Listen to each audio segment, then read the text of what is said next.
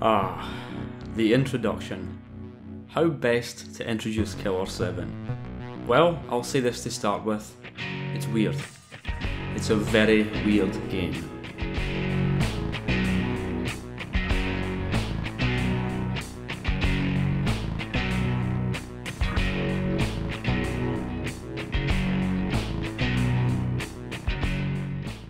It's also one of my favourite games of all time, and for years it actually was my #1 favourite. This was actually kind of odd, because the first time I played Killer 7, I did not get it at all. It was 18 years ago, back in 2005, and I was 12 years old. I had £40 to spend and went to the game shop and came out with two new PS2 titles, God of War and Killer 7.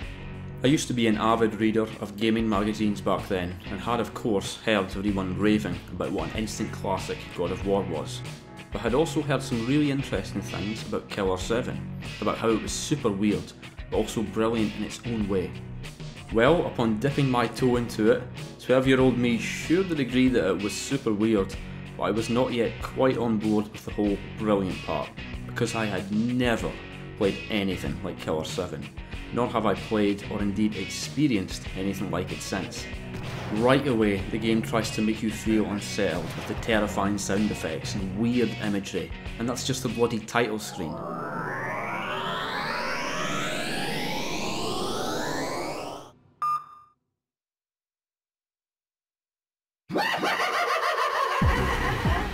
From then on, it's an onslaught of unusual game mechanics, unique controls, cryptic storytelling, international politics, existential horror, and...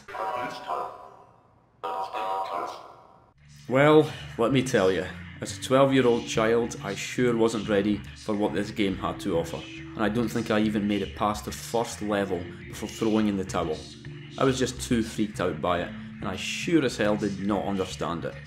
So I sold it and didn't really think about it again for ages, and probably about 4 or 5 years later I saw a pre-owned copy on sale for a few pounds and bought it again, thinking it was probably worth another shot. And I'm very glad I did, because all that weirdness, all those subversive game mechanics and the wild ride that is Killer 7's plot, well, this time I was able to get on its wavelength, if indeed it's even possible to be on the same wavelength as this game. It ended up having a profound effect on me, and it was one that stuck with me long after I finished it, even though I had a lot of trouble following its maniacal breakneck plot. So, taking things back to present day, when I saw this game on sale on Steam the other day, I had to get it. The last time I played it had been on the PS2 many years ago, but having played through it again in preparation for making this video, I can confirm that Killer 7 was just as enjoyable, interesting, bizarre and special as it was all those years ago. But enough introductory yammering from me. Let's talk about what this game's actually about and why it's so sick. Let's talk about Killer 7.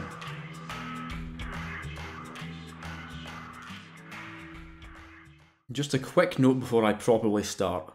I'll first give a somewhat brief introduction to the world and setup of Killer 7 before discussing the various gameplay elements of the game before circling back around towards the end to talk about the plot. Good God, it's going to be rough trying to explain anything about this game's plot. There might be minor spoilers here or there throughout the video, but I'll keep any major spoilers for the plot section. Enjoy. Killer 7 begins in a way where it clearly doesn't intend for you to realistically be able to follow everything that's happening. Our protagonist, or at least one of them, has a brief rendezvous with their informant, Christopher Mills, collecting some information on our latest assignment, which is to eliminate 14 targets at a location in Seattle, Washington called the Celtic Building. And they're all fun. We also have to keep one alive to help locate their boss. The thing is, our targets aren't really what you'd call normal.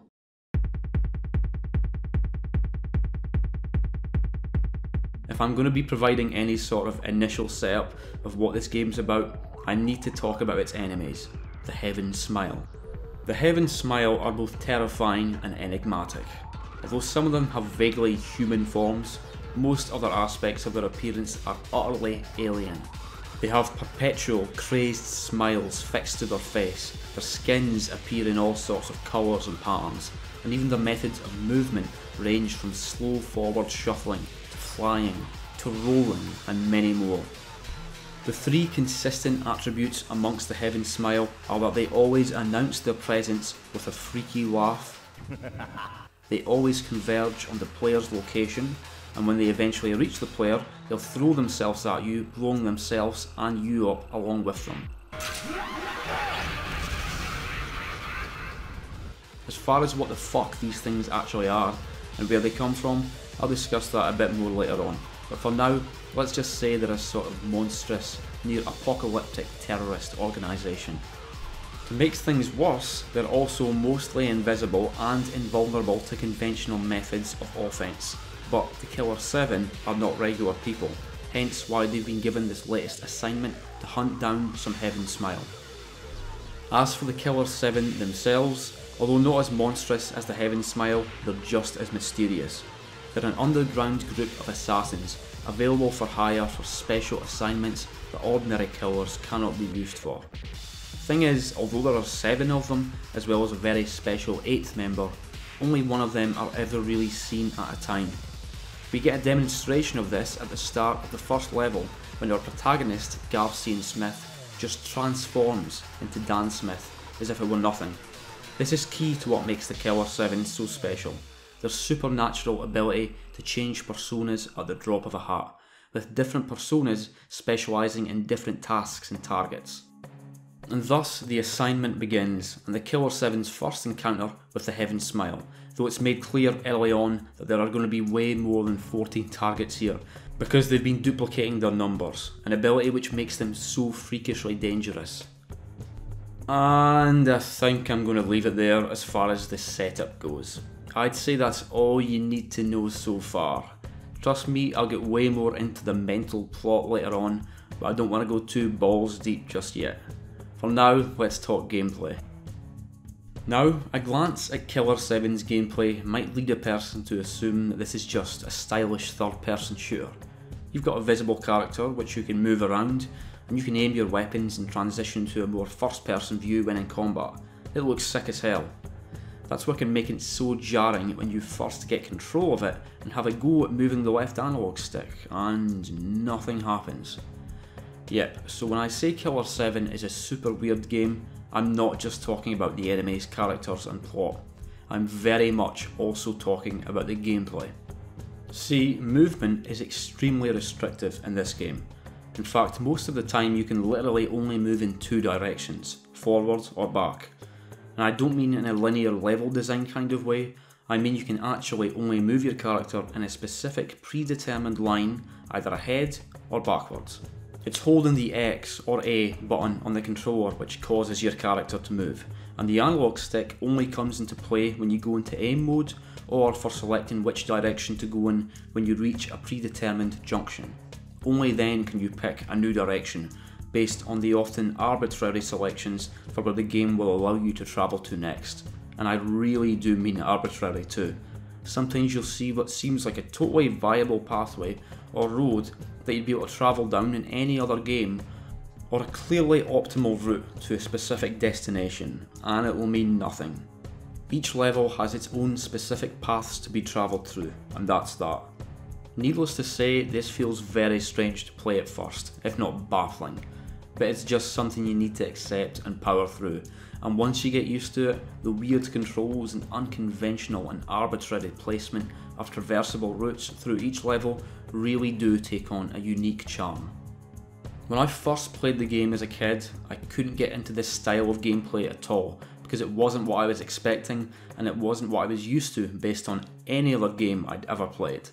Now, however, I really appreciate this approach, because the actual level design, puzzles and assorted obstacles more than make up for the limitations in movement. See, although the movement itself is very restrictive, this doesn't mean the actual levels are straightforward to navigate. In fact, the layouts can get fairly challenging and complex, not to mention very creative. As the player travels through each level, various obstacles will present themselves, requiring you to switch to the correct Smith persona to deal with that obstacle. with specific personas being capable of dealing with different types of problems.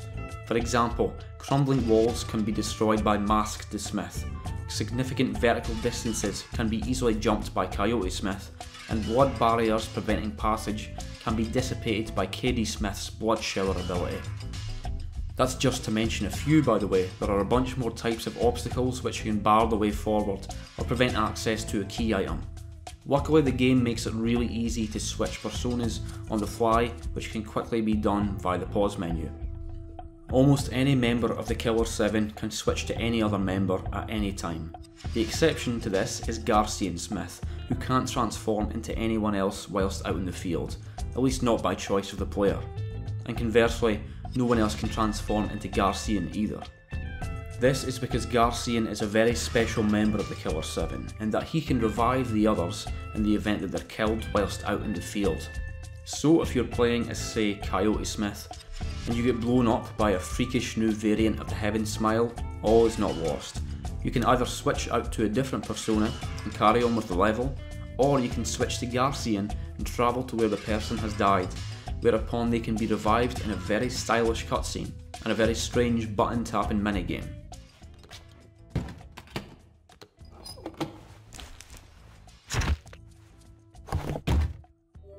Look, I'm a cleaner. I can feel no remorse when seeing a dead body. To me, it's merely cold, rotting flesh. And so you see, the game's pretty lenient, and that if one of your killers dies whilst fighting the Heaven Smile, it's not a huge deal. However, if Garcian is killed whilst on the way to reviving someone, then yep, game over. Although for the most part, anyone can change over to anyone else, in the later levels, some of the personas will be unavailable for use until a certain number of kills has been achieved, whereupon they can be revived from the TV in the save room. Speaking of save rooms, yeah, they're also done really strangely in this game, because of course. See, dotted all around every level are special areas called Harmon's rooms. These rooms seem to be on a different plane of existence, with the size of the interiors often not matching up with the exterior. Furthermore, the rooms seem to exist in some sort of black void and almost always look the same regardless of where they're entered from. A very interesting catch with killer7 save rooms is that sometimes they won't actually let you, save. It all depends on the attire of Samantha, the maid. If you enter Harmon's room and she's in formal attire, you get to save. If you go in and she's all casual, no saving for you. Also, I played through this game on the more difficult deadly mode for this playthrough.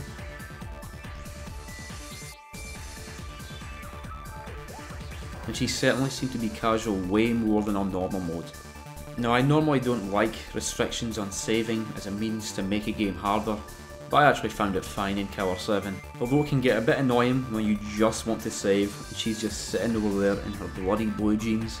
By and large, the game isn't all that stingy with giving you opportunities to save, and you can save as many times as you like at any Harmon's room where Samantha is dressed formally.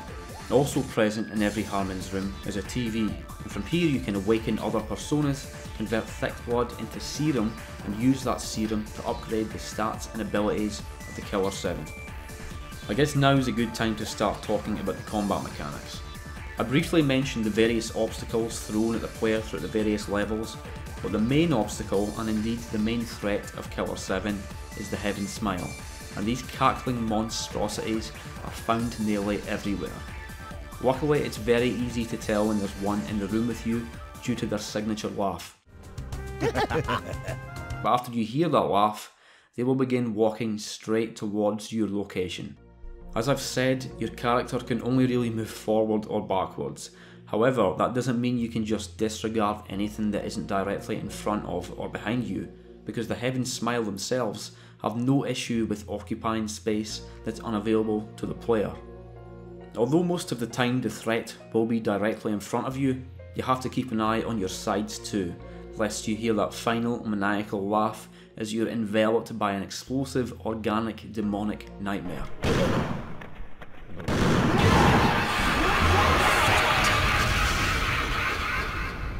Something which makes it that much harder to keep track of the whereabouts of any and all Heaven Smile in a room is the uncomfortable fact that they're nearly invisible.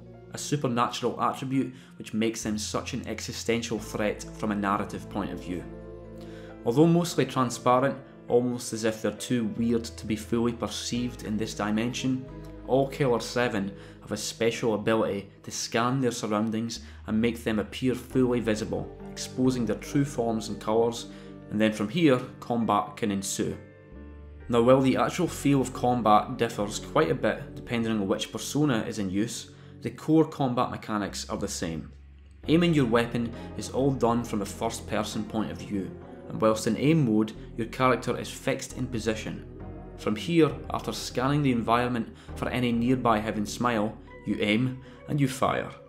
Almost all parts of the Heaven Smile can actually be shot off, even their heads, and destroying legs will affect their ability to move at their usual speeds. Enemies in this game can be very tanky, but that all depends on what variant of Heaven Smile you're firing at, with some going down pretty easily, while others can only be destroyed via quite specific methods. Brute force can overcome almost all variants, but it's far from the best way to go about taking down your enemies, and that is where critical shots come in, probably killer7's best mechanic. Although the Heaven Smile can have their various body parts blown away, most of the time this will not be the optimal way to get rid of them, even if you go for headshots. The real weak points are the glowing yellow zones appearing at various places around their bodies, such as their elbows, throats or knees. Shooting an enemy just once in these precise spots will get you an extremely satisfying instant critical kill and net you way more thick blood than if you would just have blasted them away conventionally. It feels immensely rewarding and thrilling hitting these weak points, especially when you've got a whole bunch of Heaven Smile bearing down on you at once. Although somewhat challenging, things don't usually get too intense on normal difficulty, but on the harder difficulties, the game isn't shy about throwing a ton of enemies at you to keep the pressure up. So when you've got 3 monsters heading right at you and you manage to nail 3 critical hits in a row, feels good, bro. But it doesn't actually matter if you clear out a room of all enemies, because if you leave and re-enter, they all just come back anyway. This makes it so that you can never get too relaxed, especially with all that spooky laughing going on.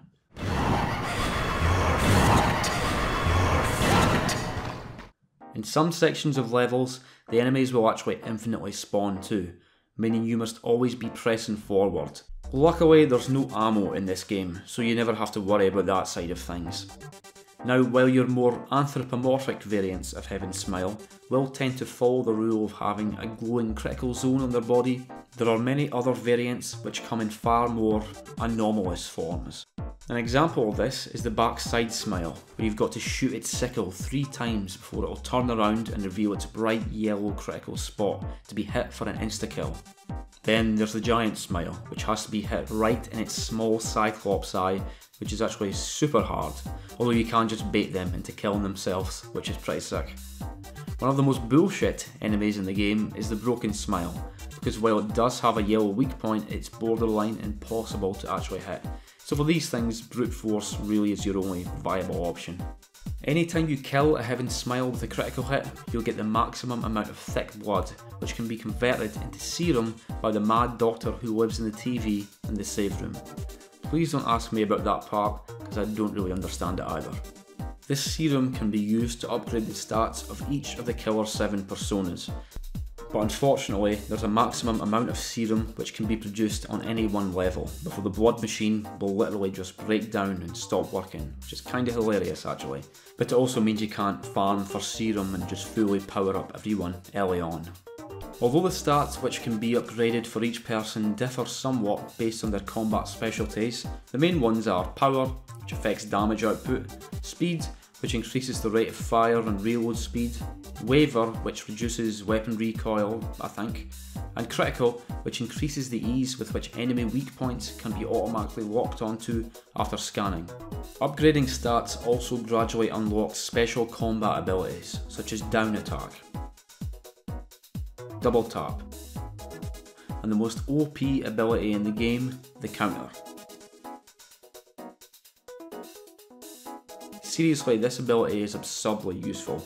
It allows you to easily counter most Heaven Smile variants just before they attack, giving you a free insta-kill. You can pretty much use it as much as you want, and the only downside is that you aren't rewarded with quite as much thick blood for using it. The combat in Killer 7 both looks and feels equally as weird as nearly everything else in the game.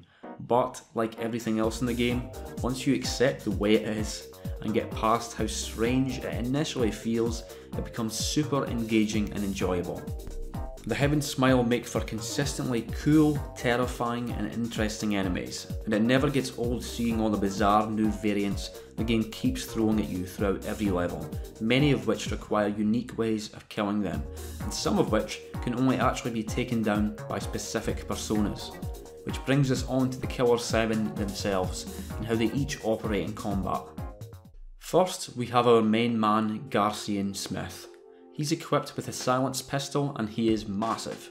A really cool attention to detail is how when you go into aiming mode, the game takes into account each persona's different heights, with Garcian seeming to be about 7 foot tall.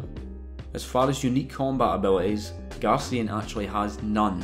This is because he's the one who cleans up any mess made by the personas biting the dust, collecting their bloody remains and placing them in his briefcase. Although Garcian has plenty of health, he's also the most vulnerable, and that if he dies, it's game over, and so for most of the game it's unwise to use him for combat unless absolutely necessary. Furthermore, he's the only one of the 7 whose stats can't be upgraded. Next, there's Dan Smith, also known as the Hellion. Dan is pretty goddamn cool and is straight out of an anime. He's got great damage output but can also turbocharge his shots by consuming test tubes, a resource which accumulates as you kill more and more Heaven Smile. Activating 3 test tubes before firing will prime up a very flashy collateral shot doing massive damage and being nearly a requirement for taking down certain enemies. See, several times in the game you'll encounter these massive regenerators. They are grotesque, tangled growths of flesh hanging from the ceiling and walls and are one of the ways which Heaven Smile are produced. To take them down, you've got to have Dan fire collateral shots at all the large yellow critical spots before the regenerator blows up in a blinding flash of light. His collateral shot is also super handy for taking down grotesque mother smiles by firing into their bulging red bellies responsible for pumping out smaller smiles.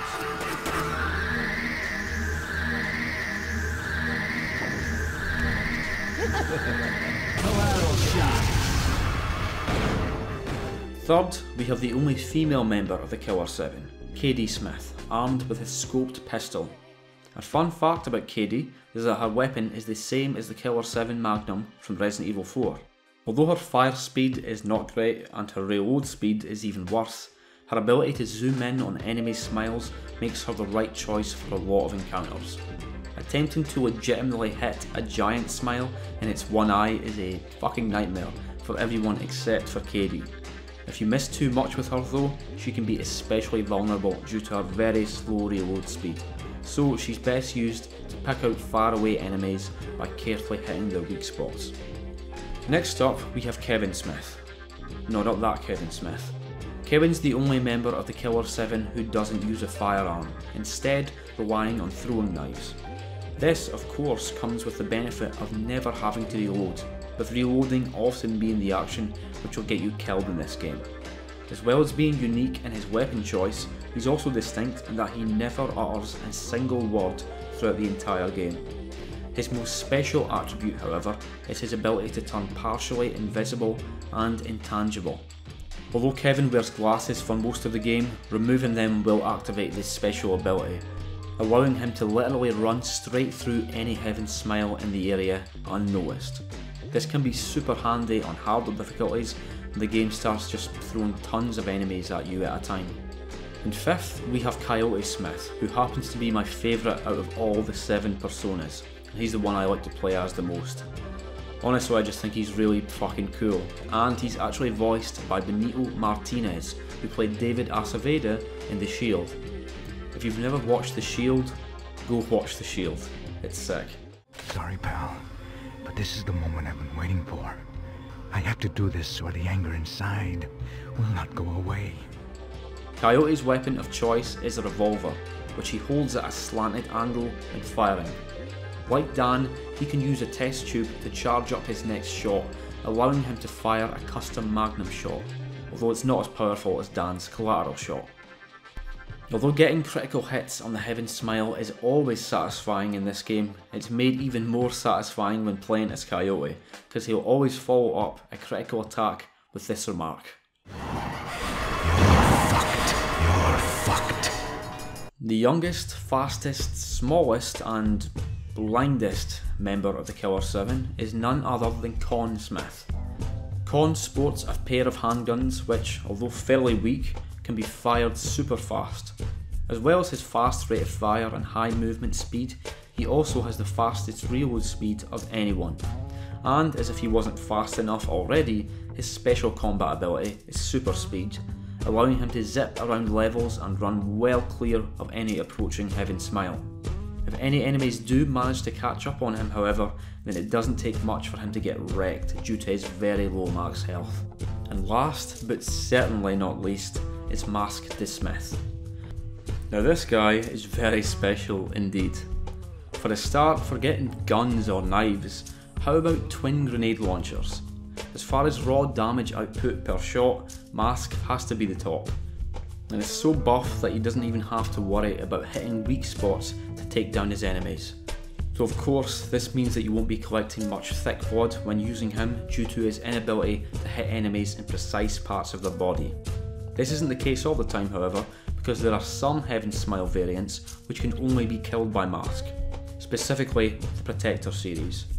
But we're not done talking about Mask yet, because this guy has multiple forms. Although he starts off looking badass as hell, with great damage output, a bit into the game you can totally upgrade him into his second form, increasing his damage, speed, and allowing him to charge up his next shot by using test tubes in much the same fashion as Dan or Coyote. Pretty sick, yes? Well, how about his third form, which powers him up even more and makes it so that he never even has to reload? And we're not even going to talk about his final form. Mask is sick as hell and super powerful, and is the best choice for a few of the game's bosses. He's also got the most health out of anyone and can tack tons of hits before dying. As cool as he is though, he's never really been my first choice, mostly because he's not good at all at going for those precise, satisfying critical hits. You know, now that I think of it, maybe he's not so great.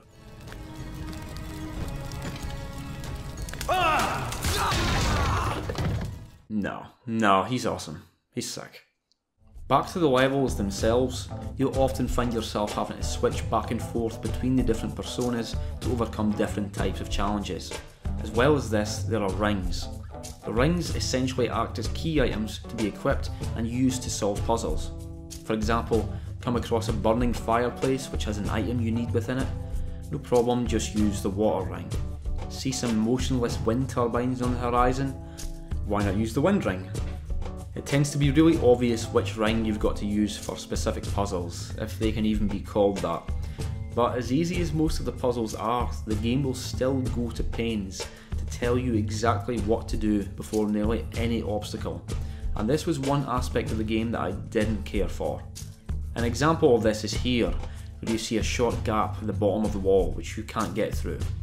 You'll think to yourself, I bet Con can get through that due to his short stature.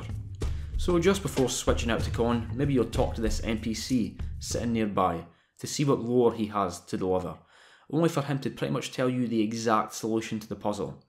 Unfortunately, the game does this all the time, which is a shame, because there are actually some really cool and creative puzzles. But for some reason the game feels the need to tell you what the solution is most of the time, even when it's really not necessary. The ones who'll be delivering most of the game's exposition and all of the game's hints to you throughout each level are what's known in-universe as Remnant Psyches. These are previous victims of the killer7, whose psyches have remained here even after death, visible only to the personas. There are a bunch that will crop up throughout the game, with the list only growing as we take out more key targets through each assignment. Even though most of these characters were killed by the killer7 at some point, none of them will actually show any anger towards the player, instead providing insight into the nature of the killer7 and explaining very important plot information and giving us hints about how to overcome special types of Heaven Smile as well as different puzzles. The 5 most commonly seen Remnant Psyches throughout each level are Travis, Iwazaru, Susie, Kes and Yoon Hyun, each of which serve different roles. Before I talk about these characters, I must point out that although the main characters of this game do all talk like regular folk, the Remnant Psyches certainly do not. Instead, their speech is indistinct and otherworldly, and not really composed of actual words.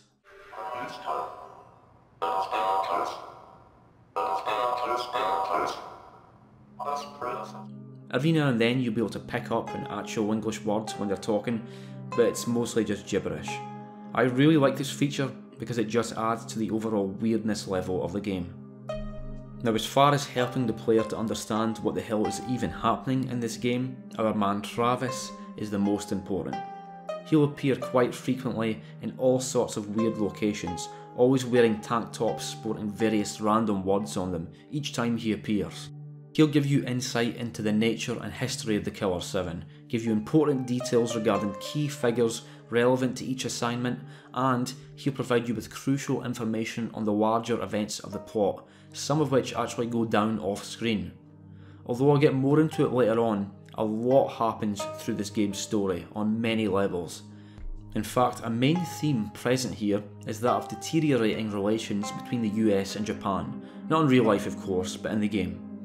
There are a lot of explosive events as well as detailed party politics which can be hard to keep track of, but Travis is there to keep you abreast of all sorts of important developments in the wider in-game world throughout each level. Next is Vencel del Boris VII Iwazarsakov, or Iwazaru for short. He's actually the very first NPC you'll interact with in-game, and he'll be an ally and confidant for almost the whole way through. Needless to say, Iwazaru is an extremely strange character, always appearing suspended in the air from cords. He's wearing red bondage gear, his eyes are sewn shut, and he's always fixed in the same expression where his index finger is up against his mouth in a sort of hush gesture. Iwazaru is a servant of Harmon, the leader of the killer7, more on him later, and he'll always end any dialogue with the sentence, He doesn't play as important a role as Travis when it comes to explaining the plot, but he is often there to assist with puzzles and giving clues on which Smith persona to switch to overcome a nearby obstacle. He also appears in every Harmon's room where he acts as a tutorial NPC for all aspects of gameplay. There are significant details about Iwazaru which don't come into play until the very end of the game, but suffice to say for now, he's a very strange and mysterious character, and we never really fully figure him out. Next up, we have Susie Sumner. I absolutely love this character. She appears in nearly every level, and all that's left of her is her severed head. She's usually to be found lying in very odd places, like a dryer, a drawer, or a fucking treasure chest. And upon finding and interacting with her, she'll always gift you with a new type of ring, telling you. Thing is, Susie likes to provide tidbits of her backstory each time you see her.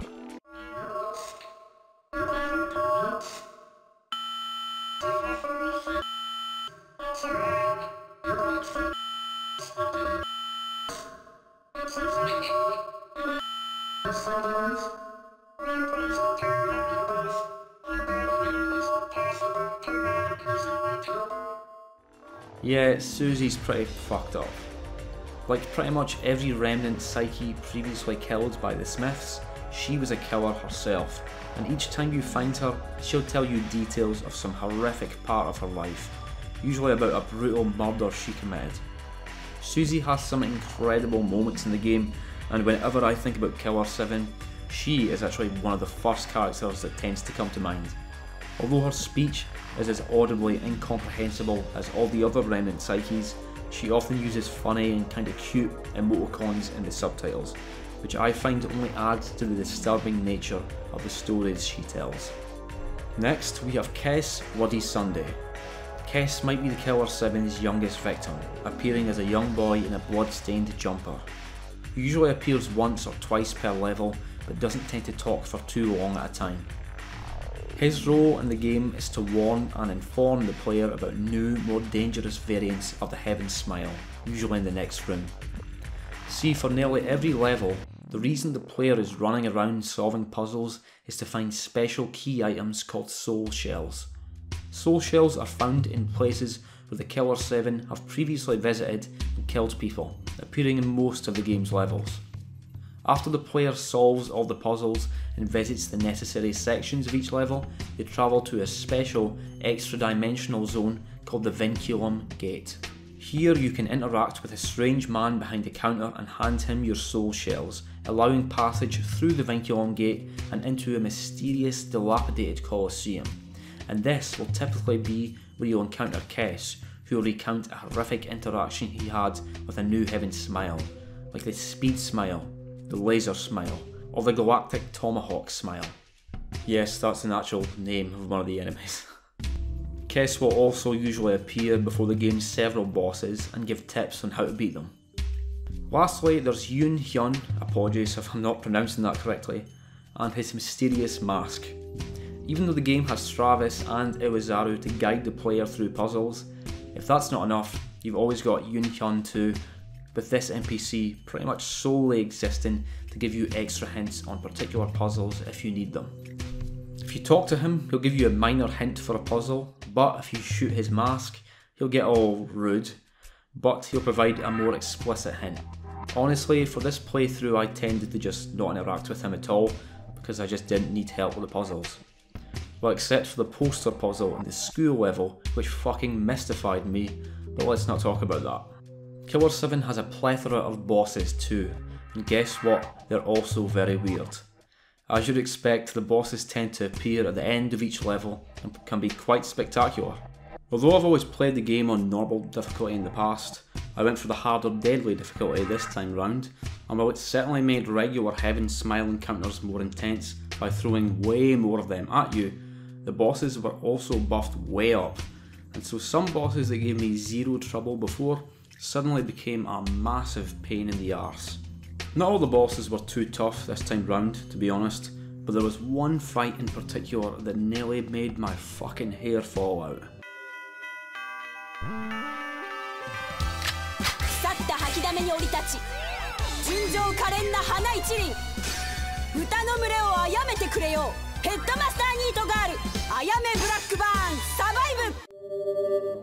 The player fights Ayame Blackburn twice, with the first encounter being pretty damn challenging, requiring you to hit her whenever she passes under a streetlight in this large car park area. It's a bit of a tough fight because she's really hard to hit due to her speed, but the trick is to use Mask the Smith and fire at the ground near her feet as she passes to get some easy damage off on her. Fairly tough but nothing too rough. Then we fight her again a little bit later on, where much the same gimmick is used, but she's only vulnerable once stepping out into the light. This was by far the hardest fight in the game, and I think I died more in this one fight than the whole rest of the game. She's just so fucking tanky, and when she reaches critical health, she becomes way faster, does way more damage, and can stun lock you. Again, Mask is the best choice here, but even he can struggle like hell despite his substantial health pool. Got her eventually, but not before. The bosses can get really stylish and interesting though, and some actually require a bit of figuring out before you'll be able to beat them, like the fight against Kurahashi and Akiba, where I imagine most people spend the first 10 minutes trying to figure out how the hell you're even supposed to damage them, or maybe that's just me. Then there's the fight with Curtis Blackburn, which is all about reaction time. Again, this fight was way harder on deadly difficulty and caused me a couple of deaths. Just as with most of the game's puzzles, it's always very eager to guide you beforehand, so that there's little possibility that you get too stuck, with Kess usually appearing before any major boss to give you a hint on its gimmick.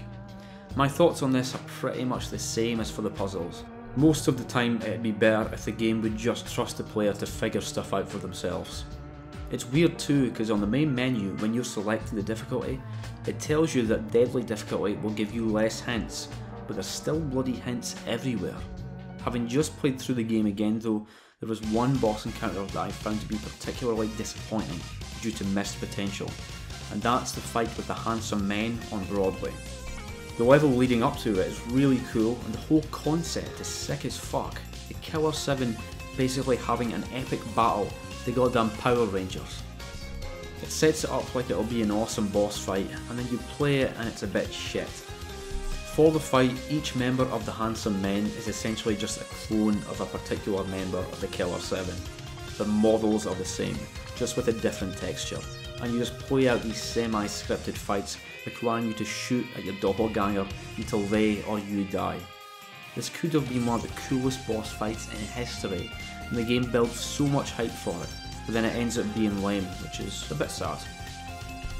So, we've talked about the core gameplay and combat and the level design, but we haven't yet discussed the beautiful, sexy elephant in the room, and that is the graphics and music.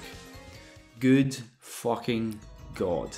Killer7 is one of the most incredible looking games I have ever played.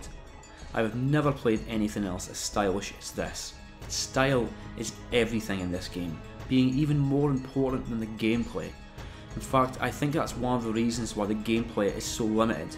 It's so that they could focus on making every single moment look incredible.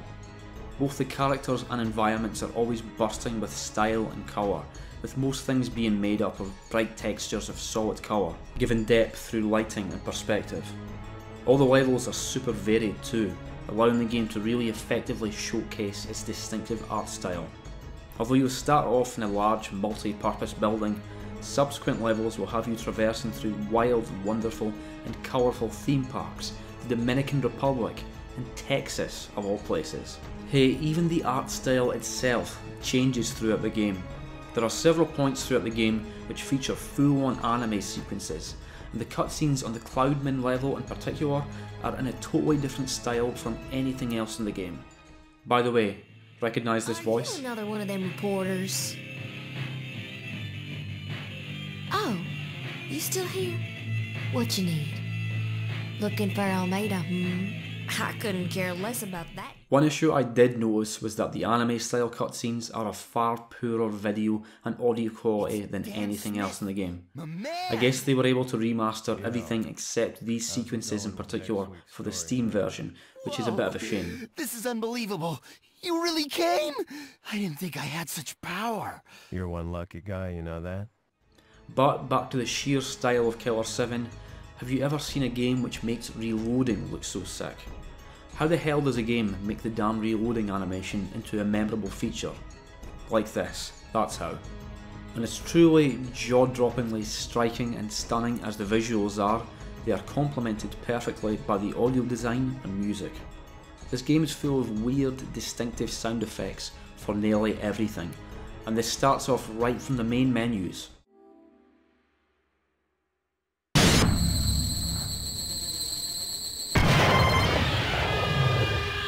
Everyone who plays this game remembers the guitar slide, which plays after solving a puzzle.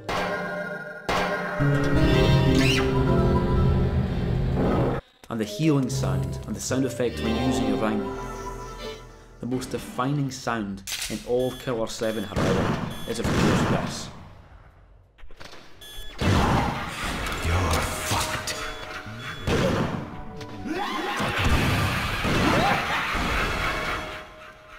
That creepy, unsettling laugh is what it's all about. You hear it all the damn time, and when you do, you know that danger is coming. The pitch of the laugh actually differs too, depending on the size of the Heaven Smile variant, so micro smiles laugh like this, whereas Protector smiles laugh like this. But as a player, you'll be conditioned to appreciate these sound cues, because it lets you know that there is danger ahead and to be prepared for it. The real horror is when they make this sound.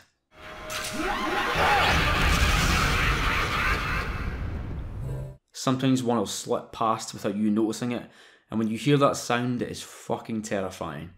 And then of course, there's that goddamn soundtrack. one of the best video game soundtracks out there. There are so many freaking bangers here. Great, thumping, fast-paced songs to get you pumped for the next challenge.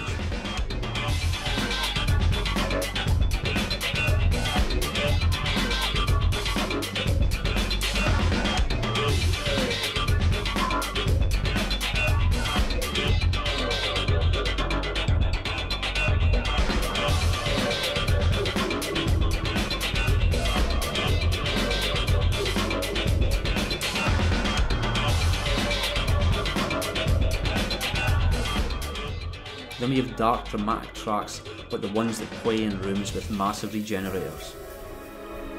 One of the best and most well-known tracks in the game though is Rave On.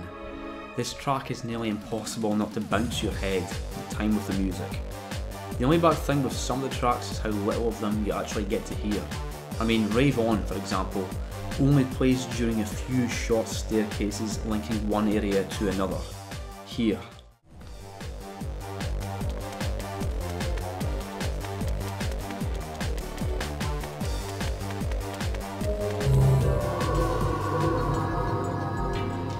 That's all most folks will ever hear of this track when playing the game, which is kind of funny, but it's also a shame because this track slaps.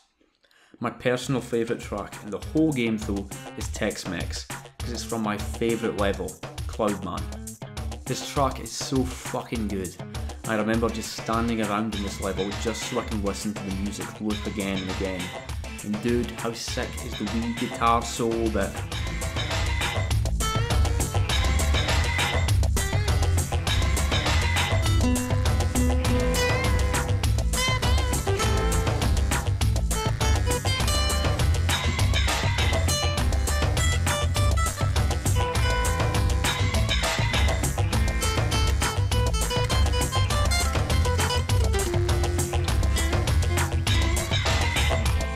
God damn, I love this song. And so that brings us to Killer 7's plot, and oh what a plot. Now, I'm not going to try and break down and explain and analyse every event in the game from beginning to end, because I don't think that would be a good way to discuss the world of Killer 7, at least as far as this video is concerned. Rather, I'm going to talk about the in-game world, some key events, and the nature of the Heaven Smile and the Killer 7 themselves. Although Killer 7 has a lot of crazy shit going on, including actual monsters and people who can transform from one person to another, there are actually a lot of aspects to its world which are far more grounded, serious and mature, and I believe this is why Killer 7 was able to achieve such cult status.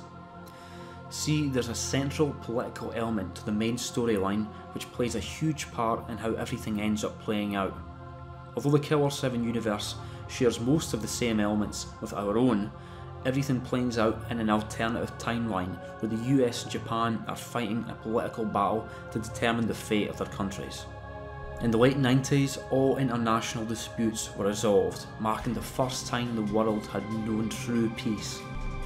To maintain this peace, the main global powers endeavoured to keep the world free of all types of terrorism, so halted all forms of air transportation and heavily restricted the flow of information by outlawing the internet. All forms of nuclear energy and research were banned, and every country on Earth agreed to detonate any and all weapons of mass destruction outside the Earth's orbit, in full view of the world population, symbolising a new era of hope. Shortly after, however, terrorism returned in the form of a new group called the Smiling Faces, or as we know them, the Heaven Smile, a uniquely terrifying and bizarre new breed of menace which traditional law enforcement agencies were powerless to counter. Thus, the unique talents of the Killer 7 organisation would be needed to fight back against the existential threat of the Heaven Smile. Indeed, the Killer 7's main client throughout most of the game is actually the US, with their informant Christopher Mills being a tool of the government. At the end of the first mission, Angel, we get our first proper introduction to two very important and complex figures within the Killer 7 universe, Harmon Smith and Kun Lan. These characters are not straightforward at all to discuss, but they can be somewhat thought of as gods, or at least something close. Harmon Smith is the leader of the killer7 and has actually acted as the leader of previous Smith syndicates dating back over hundreds of years, though it's important to point out that several different versions of Harmon have existed and will exist in the future. Harmon is a highly confusing element throughout the game because we see him in multiple different versions and forms. Most of the time he's sitting incapacitated and unconscious in his room, while at other times he's allowed to be awoken and engages in important dialogue with other key characters. You also find out later on in the game that he was the first principal of Coburn Elementary School, and the first US presidential election was held in 1780. And then we also see a far younger version of Harmon at the top of the Hotel Union, where he passes on some highly important and sensitive information about the true identity of Garcia and Smith.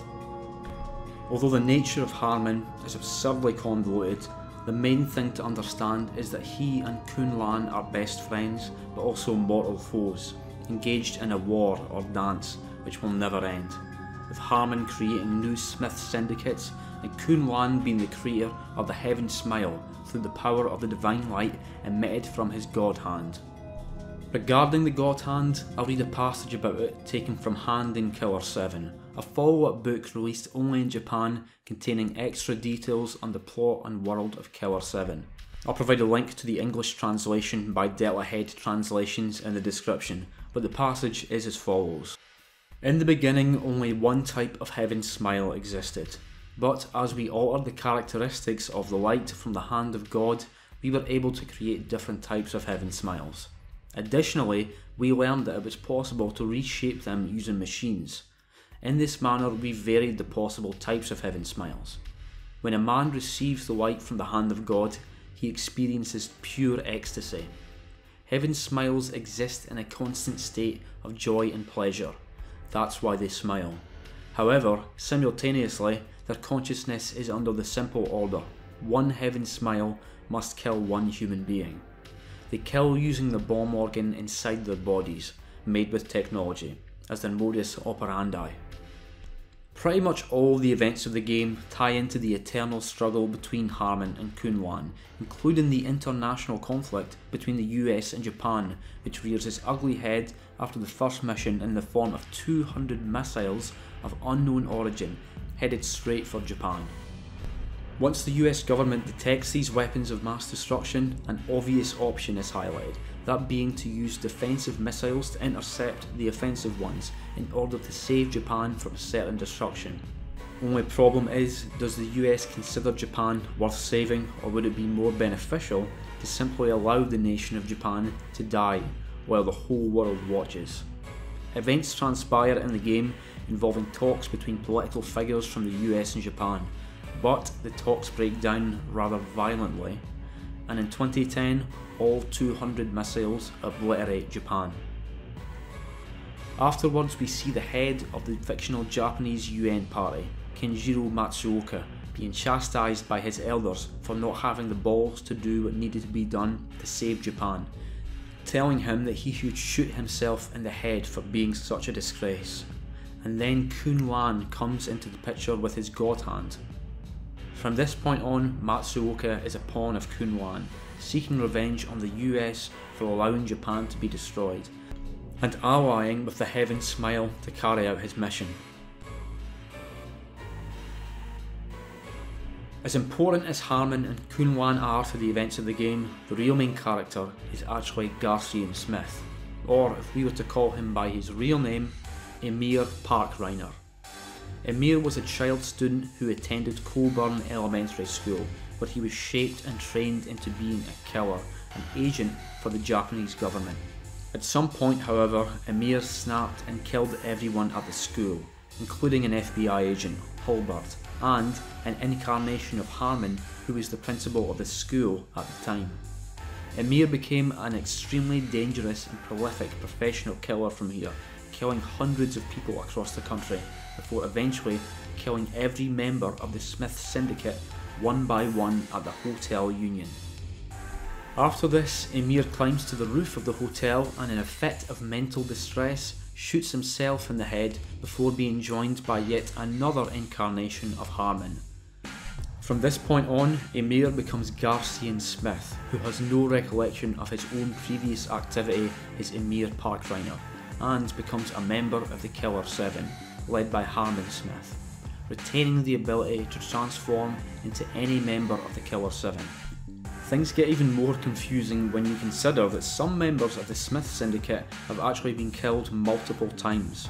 Take Dan Smith for example, who was previously killed by his mentor, Curtis Blackburn, before being killed again by Emir at the hotel. The explanation for this is that Harmon has the ability to resurrect people, which is a skill he gives to Garcian, who also has the power to bring any killed Smith persona back to life by collecting their remains. Through the game, Garcian begins to piece together more and more of his lost memory, returning to places like the hotel and Coburn Elementary School where he'd led his previous life, and indeed, we eventually discover what he'd been carrying around in that briefcase of his for the whole game, that being the weapons of all members of the Smith Syndicate who he'd previously murdered 20 years ago. At the end of the game, now that Garcian's latent persona as Emir has been awakened, he visits a decrepit location in Asia called Battleship Island, where the last of the Heaven Smile now roam.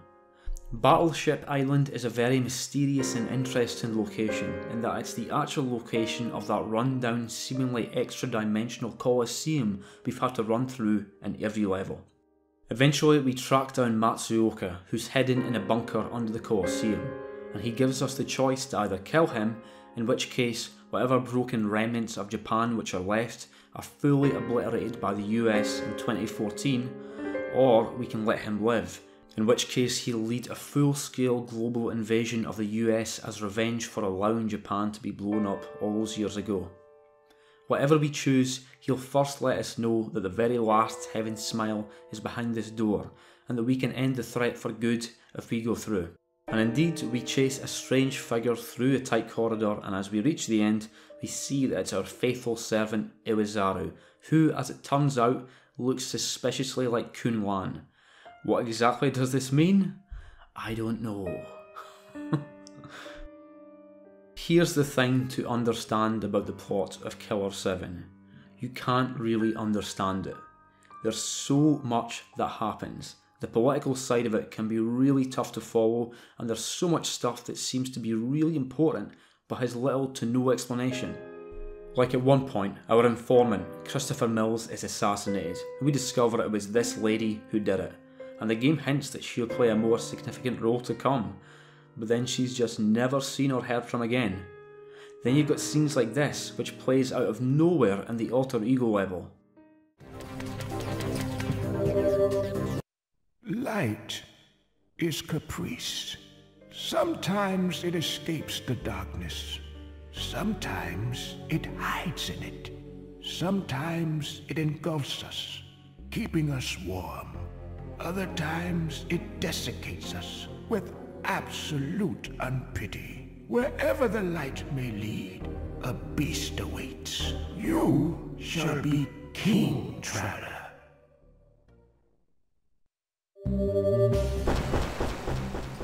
Who the fuck was that?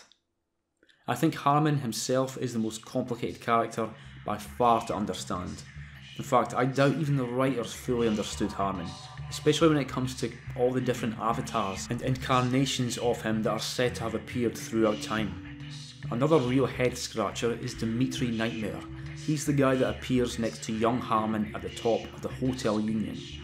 As we learn from Hand in Killer7, he's an extremely significant character when it comes to making any sort of sense of the origin of Harmon's abilities, but you only see him twice in the whole game. He has no dialogue, and it would be impossible to learn even his name just from playing the game.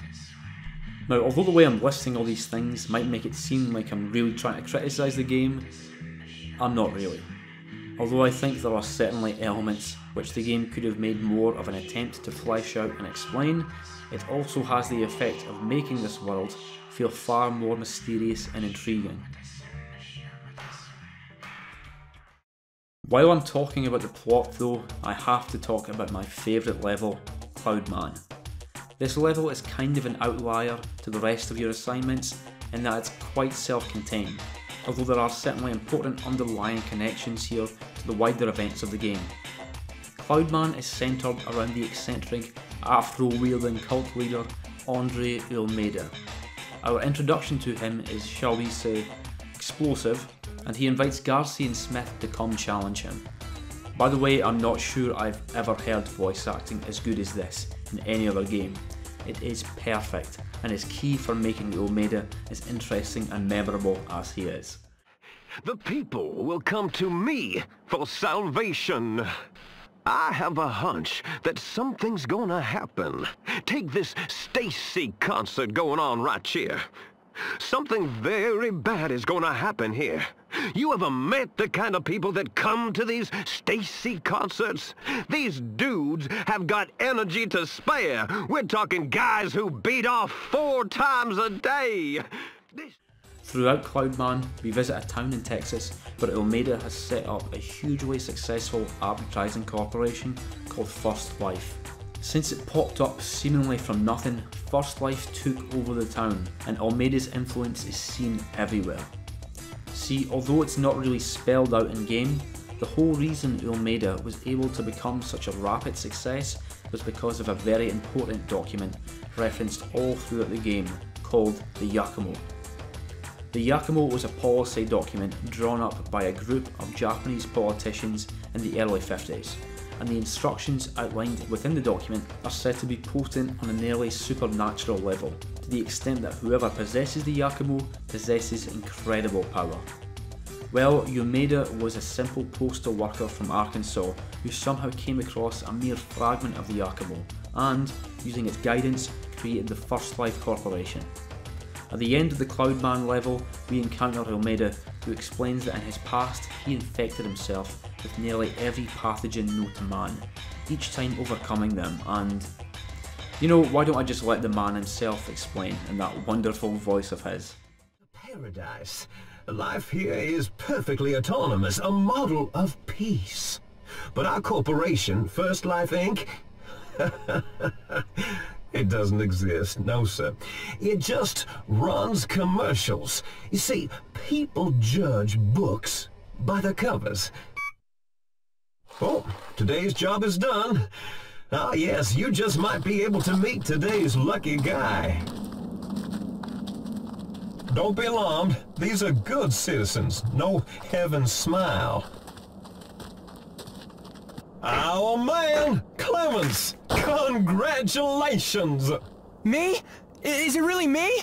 Wow, I can't believe it! Relax, Clemens. Your job has just begun. Calm down, or you'll frighten Lady Luck away. You're right. What should I do? Like I told you, first, you need to relax. Your job will be here any moment. Clemens, this is yours. Go ahead, take a spin. Huh? This car? Is it really mine? Of course it is. Now take it and do what you want with it. It's really mine. Hop in and find out. Bon voyage. Don't drive yourself to death.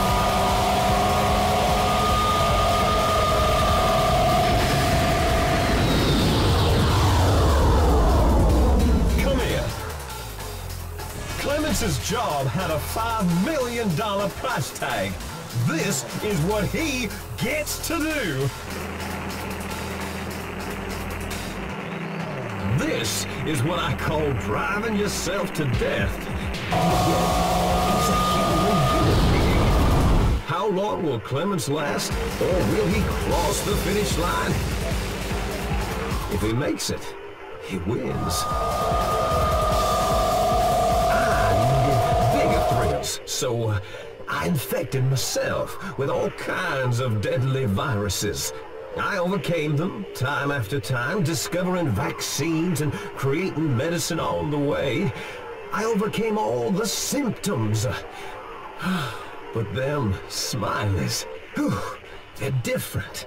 The risks involved are at another realm. I mean, it's flirting with fucking death itself. I want you to to kill me.